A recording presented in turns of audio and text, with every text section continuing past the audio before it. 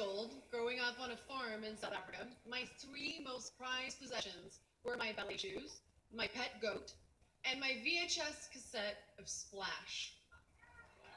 Kids, you can Google that, what a VHS is.